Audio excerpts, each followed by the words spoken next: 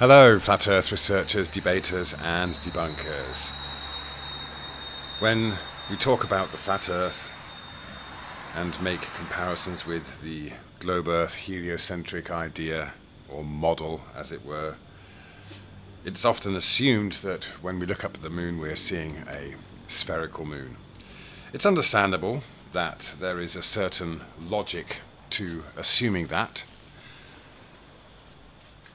and it's also understood why it might appear logical to assume that the globe Earth is just another planet with another moon, just as we look up and we see moons orbiting what appear to be spherical planets, such as Jupiter,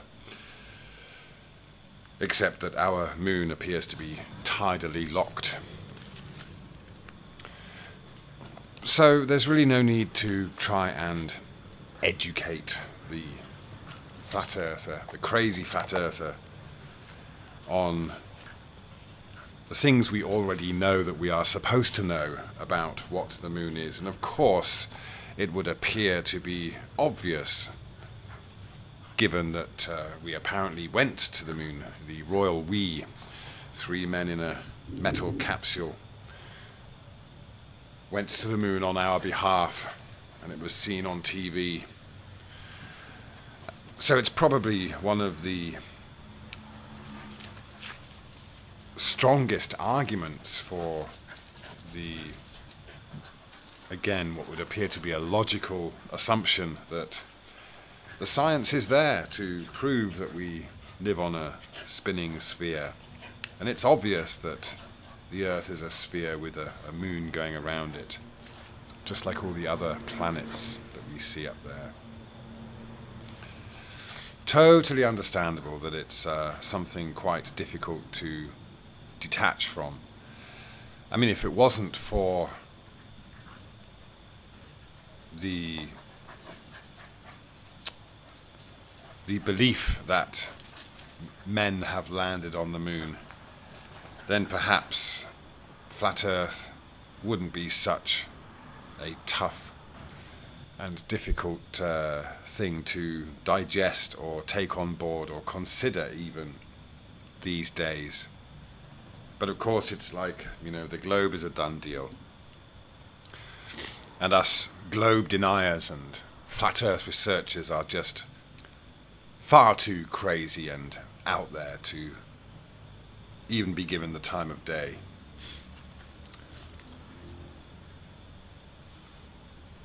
One of the most ridiculous arguments that's definitely so easy to debunk when it comes to observations of the moon and the idea that it can only be seen the way it is seen on a spherical Earth is that if we look at the moon north of the equator, or from one direction north of the equator, and then we look up at the moon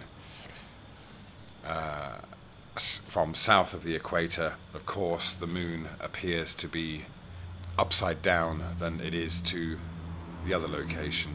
And it's assumed that this is only possible on a globe, but really if anyone just gets a piece of paper and draws a moon on it, puts it on their floor, or even puts it on their ceiling and stands either side of their room as if with the moon in the middle, then you'll see that we simply can be on a flat surface looking up at the moon from different directions, and it will appear as it appears to us in the sky. However, the moon's appearance certainly doesn't dictate that it's a sphere. It may appear spherical, but I like to play around with the idea that it could be concave. How and why, I've no idea. I have no theories on that. But the observations that we make of the moon could well dictate that it's possibly concave. In fact, it fits better than the idea that it's spherical. Of course, if the moon is spherical and it's reflecting sunlight, then we don't see this spotlight of reflection as we do with convex surfaces. In that case, a concave surface would appear to be a better explanation for this full covering of light if the moon is in fact reflecting sunlight. I don't necessarily believe it is, because I've done moonlight temperature tests, and as far as I'm concerned, moonlight does chill things quicker than things left in the moonshade. It does appear to be a different kind of light. But if we compare observations of the moon with things that we can see on the Earth that are concave, it kind of makes sense. When we look at the moon, it doesn't matter where we are on the Earth, we always see the same features, the same parts of the moon are visible to us. Whereas if we were looking at a spherical moon from different locations on the Earth, then surely, considering the moon is supposed to be much, much smaller than the Earth, we should actually see different parts. If we were in an extreme southern location compared to an extreme northern location, then those two observers should in fact see slightly more of the side of the moon on their side if it was spherical, but we don't. We see exactly the same features. So that's why if you look at a concave mask, and know that when we look at a concave mask, whether if that mask is rotating or we move to walk past that mask, the eyes in the mask appear to follow us. The features of the mask appear to follow us, and that's quite intriguing and quite a similar comparison to what we see if we look up at the moon. We see the same features. Again, I have no explanation or no theories on why the moon should be concave, but I'm just saying it fits. It's comparable to observations of other objects that are concave, and the fact that we can be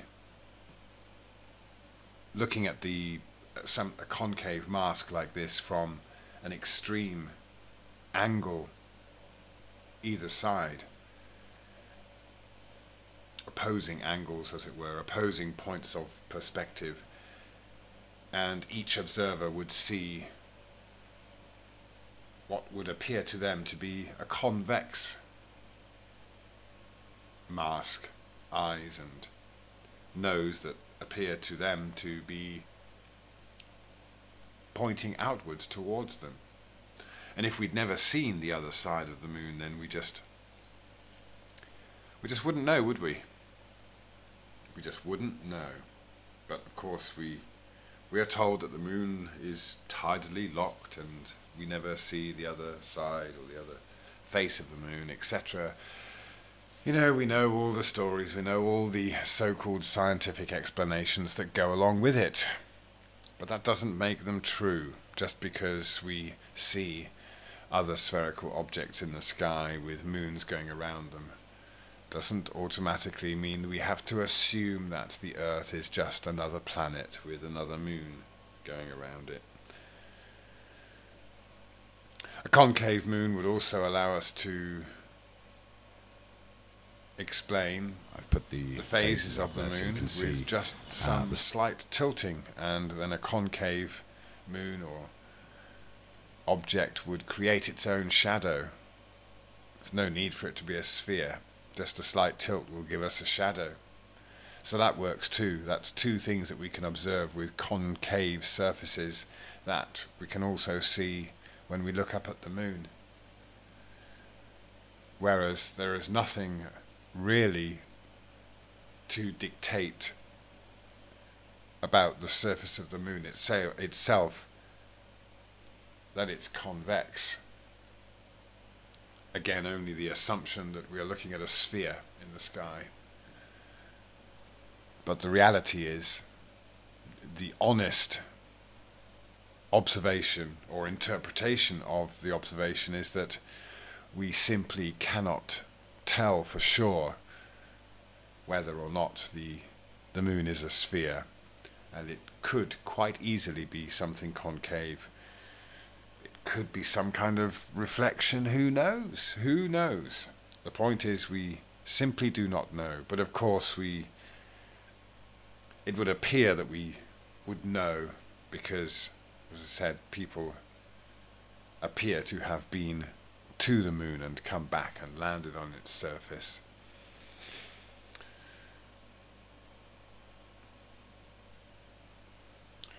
But yeah, just wanted to share that, really. Just wanted to share this observation that we can make of concave masks that appear to be convex, and we can apply this to observations of the moon, or we can certainly consider it as a possibility, regardless of what we might think or believe the moon to be, from what we've been repeatedly told. Just food for thought. Thank you for allowing me to share that.